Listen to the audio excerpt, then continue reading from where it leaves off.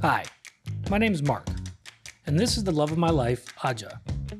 After retiring from the Army in 2018, my family and I moved from the States to my wife's hometown of Szczecin, Poland. She followed me around for 18 years, so now it's only fair that I do the same for her. She runs a Polish cooking food channel and blog, and I lift the heavy things. Once in a while, she shuts down the kitchen, and we explore Poland together to find as much good food as we can. Welcome to Kitchens Closed.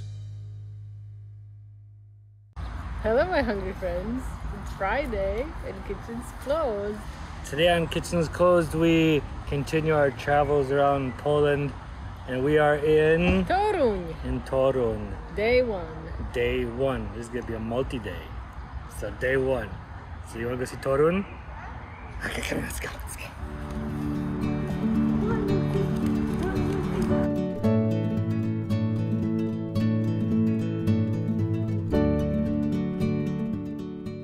We're starting our tour of Toruń on the southern bank of the Vistula River at our campsite.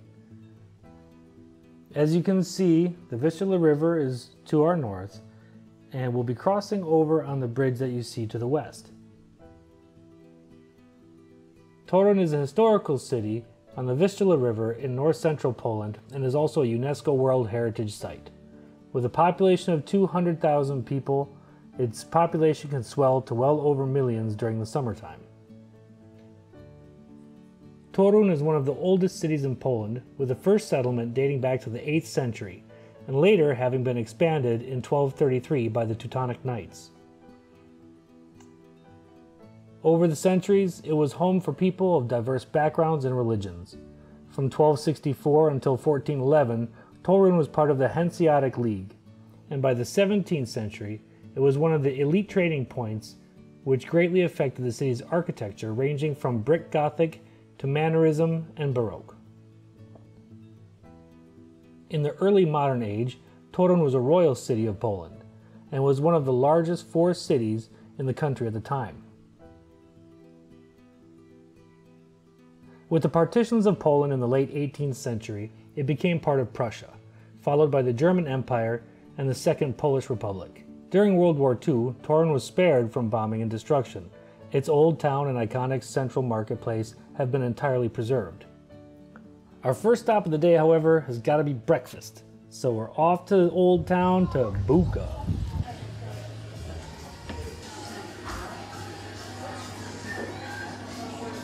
It is beautiful. Go get me sugar. What'd you order, sugar? Ordered scrambled eggs with bacon and freshly baked bread. Yeah. And orange, ginger, apple, freshly squeezed juice. Wonderful. This is our breakfast joint in Toruń that we recommend. I, however, found something that I never find in Poland. I found a Reuben. So I'm having a Reuben for breakfast, and I don't care. But we'll show you some of the food later on. Okay, goodbye. So here I have a Reuben. Now, I wouldn't say it's our traditional Reuben you'd see, but it looks glorious. This brisket is done very well. And we think we have a nice mayonnaise. Dziękuję. Some kraut and some French mustard. Are you excited? I'm excited, very excited. What'd you get? My turn. Scrammies with bacon. A little salad. Fresh bread. Let's eat them starving. Okay, sounds good. I don't think I'm gonna be able to fit that in my mouth. No, the math doesn't work out right. So I'm gonna have to do the deconstructed method.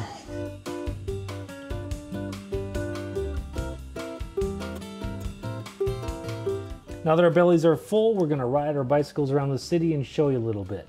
Now this video is not gonna be as organized as normal, so bear with us, have fun. We weren't even planning on filming today, so we didn't have our microphones with us, so the audio is not the best in the world. But before we go any further, check this out. So we are in Old Town Toruń, or Toruń, as you would say, and not the one with the shroud, different Toruń. So This is a medieval city, and like all the medieval cities that are super cool, they have these big brick walls that go around it. Now we're gonna take you around and show you some of these walls. And there's a wonderful noise in the background of construction, because our audio has always gotta be super. So we're gonna show you some of these things. There's a leaning tower. I'm not gonna stop at every little thing because there's so much history here that, I don't know, go watch Rick Steves. He'll tell you more. Ooh, if you don't know about Rick Steves and you like traveling in Europe or are interested in travel, check out Rick Steves. He's on YouTube, he's on PBS, he's awesome. Not paid sponsor. And we're gonna be getting around the city on our bicycles. This one's mine. Yes, it's a girl's bicycle because boys' bicycles are stupid because they have this bar that is designed to smash your jumbly bits into a billion pieces. I like my meat and two veg, so I get a girl's bike. Plus it's easy on, easy off, and I am secure in my manhood. My bicycle's name is Princess because that's how she makes me feel. Let's go.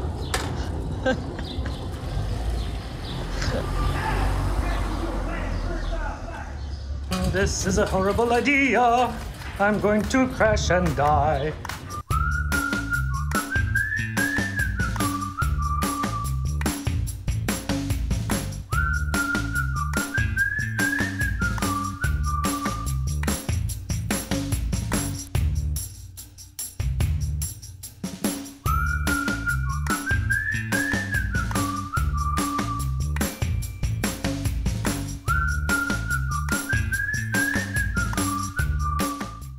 That's where we're staying, in those trees over there. Across the river is a campsite. Ruthie is parked out there. Yeah. We crossed that bridge on our bicycles, and we are in the city now. Yay! Bicycles!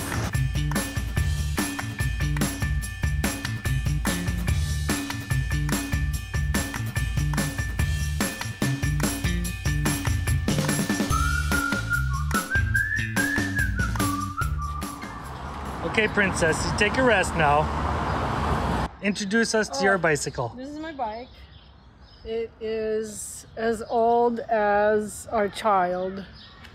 So it's almost 16 years old. It's been with me this whole time, through thick and thin. When Mark was gone, Thor was with me the whole time. Thor? Ah, yeah, bicycle Thor. Thor the Need Hammer. So we're standing in front of Bridge Gate. Bridge Gate was builtified, this one, in 1432. Now, what you can find interesting about this gate is, stop right there where you is these lovely rounded corners. You see how they're rounded. The reason for that is in the 14 to 1500s, things became different warfare. We got these things called cannon and rifle or muskets and things like that. And so the rounded corners would help a cannonball glance off.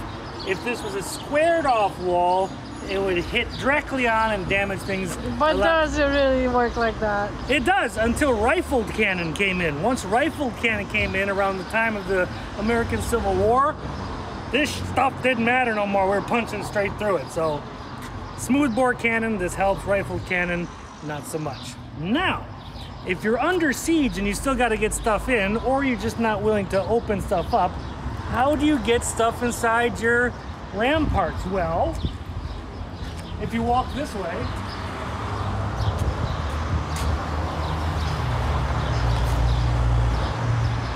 you will see the medieval crane system. You had a bunch of dudes up in there, and they had a winchy wheelie thing, and they would lower down the hook, pick up your stuff, and put it up inside where you can distribute it to the city folk or whatever the hell it is you're doing. There's another version of this, a big one, called the Elephant in Gdańsk, and someday we'll show you that one. That one was done by dudes walking in a big treadmill going up and down. That's pretty cool. So there you go. Medievally stuff, Toruń.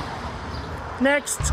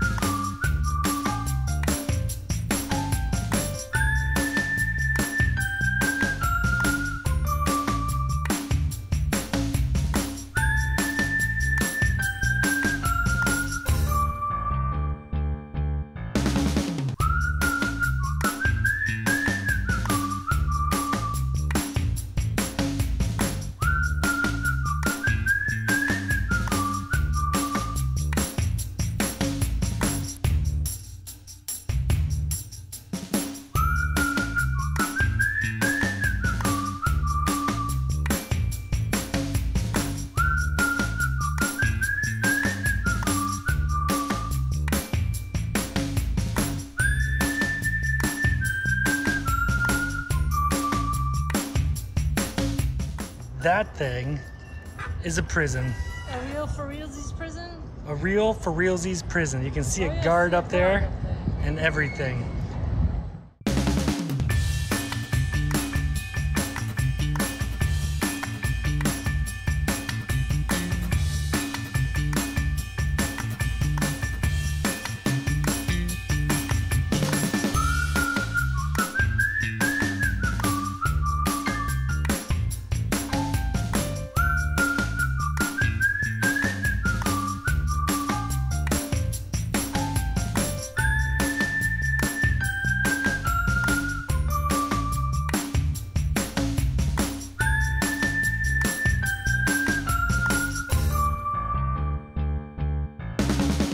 Stop it!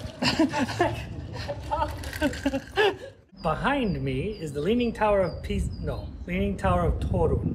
It was constructed in the 13th century as a defensive tower to help defend the wall against evil people outside. Was it built crooked? It was not at the beginning. It was built on some crap foundations and moist ground, and started to kind of lean a little bit over the times. Are we safe? Yeah, mostly, probably. I guess so. But then, in the 17th century, it was stopped used as a defensive fortification. In the 19th century, it was used as a woman's prison. What? For all those naughty women folk out there who don't like to follow the rules. Like the witches? Yeah, the witches. Now there's a cool, and then it held a blacksmith shop for a gunsmithery, also at the same time. Nowadays, it's a gift shop, and it's closed. Apparently, I don't want no gifts anyway. Okay, so this city and a lot of the fortifications were built by the Teutonic Knights.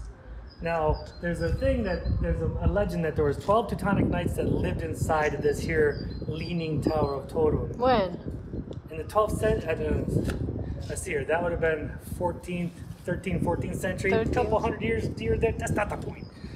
The point is that 12 Teutonic Knights were living in there. Now, Teutonic Knights were a religious order of knights, and they were monks, meaning they were forbidden to have the hokey pokey. One of the monks fell in love with this lady, and they were found out. When they were found out, they were punished. She was sentenced to 25 lashes, and he was sentenced to building a tower. But the tower had to lean like his morals were not straight. And so they had to make him do that. And they say that a sinful person cannot keep his balance to this day underneath the tower.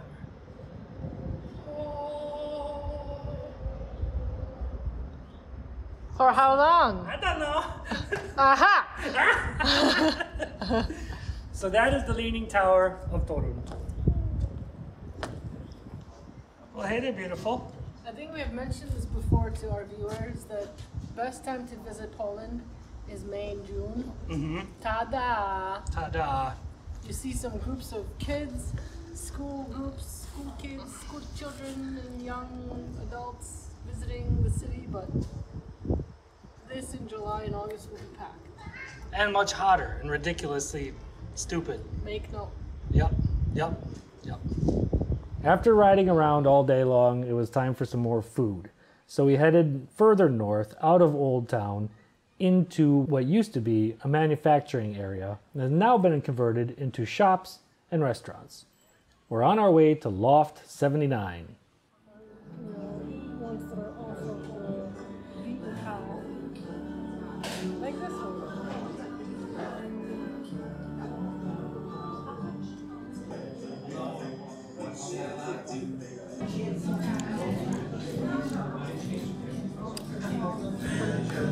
How's it going? There's sardines in that. That's for shizzle sure.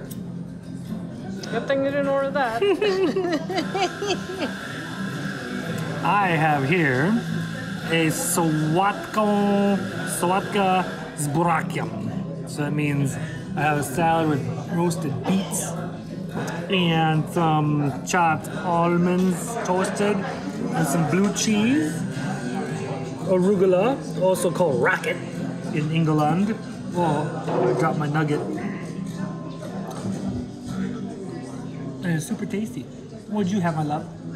I have Caesar salad. I wonder if a lot of people know that Caesar salad has fish in it. What's the fish? Sardine. Yeah, or, sardines in the dressing. Not sardines, but that other really tiny fish that's really smelly. Sardines. No. Herring. Smelt. It's French. Oh, sardine. I don't know, because if you didn't know that, in real, it's Caesar. Or schwa. Yes, or schwa. Anchovies. Anchovies. There's anchovies in Caesar dressing. I didn't know that in real Caesar dressing, and I don't like it. I like the Hidden Valley Caesar. It's more gooder. Okay, we're gonna eat now. How's your chicken? Really nice and soft. Nice and tender.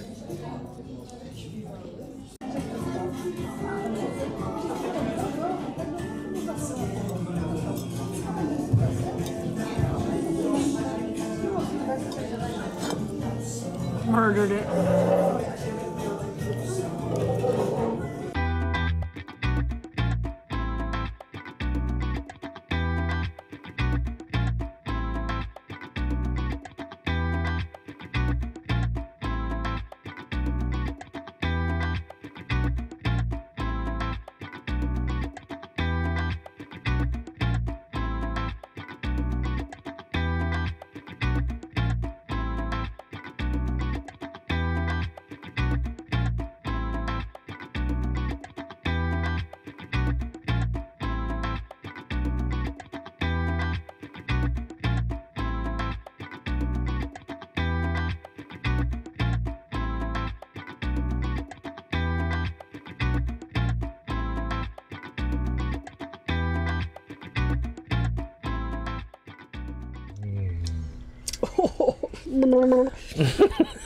It's not that strong.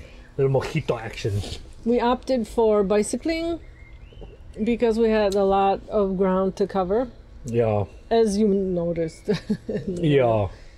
Lucy stayed at the camper with Ruti. Yeah. But don't worry. It was only like 72 degrees in here. It's nothing, no danger for Luce. We checked. We checked. So we got across the river on our bicycles and we rode around all of the old town. We had wonderful breakfast and some lunch, Some salads. and we feel very accomplished, even Yeah. though we didn't do that much. We didn't do that much. Tomorrow, next week. But wait, Whoa, there's more. what do you pay attention to when you get to a new city that you don't know? What do you go for? I go for the historical major sites and or museums. That's my preference. I like the history of things. And then second, but a very, very close second, is food. I try to find whatever the food of that region is. Yeah. Here in Toruń, Toruń is famous for gingerbread cookies. As you saw in this video. I'm looking forward to finding there's shops all over the place. So we'll stop at one tomorrow. And Next week. Next week. Today was a scan. We did a scan. Yeah, an overview, if you will. And next week, I want to go stop at a gingerbread store. Yeah, and I want to stop at a Teutonic Night Castle. Do they have one of those here? I don't know, it's left of it anyway. Okay. Teutonic Night, or was it? What were the ones in Malbork? Those were. the cross nights. Yeah, there's Teutonic and there's Templar Knights. I think built this castle, and the Teutonic Knights built Malbork. Oh, okay. I could be wrong. You'll find out next week tomorrow. Tomorrow next week. With episode 2 of Toruń. We've not had anything to drink. No, yet. we've been out in the sun all day, so it's like I'm a cheap date after being out in the sun all day. But we hope you enjoyed this episode and meeting Thor and Princess and Thorhammer Princess, and we'll see what happens next time. Next week tomorrow. Please follow, like, and subscribe. Jump onto Instagram and follow us. There's bugs.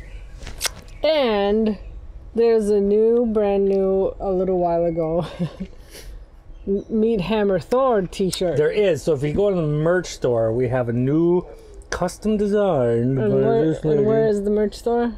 On www.polishyourkitchen.com. At the top of the page, on the upper right-hand corner, there's a merch store link thingy, and you can get your Kitchen Hammer, Thor Hammer, Meat Hammer t-shirts, hoodies, and delightfulnesses. And also a brand new one. And a brand new logo for PYK. Which I should have been wearing tomorrow. Maybe tomorrow. Hello, my hungry friends, it says. Yeah. Hello, my hungry friends. I'm excited about that one. I am too. So, goodbye, my hungry friends. We'll see you next week tomorrow. Bye. Bye. No, you say do widzenia. Do widzenia. Bye.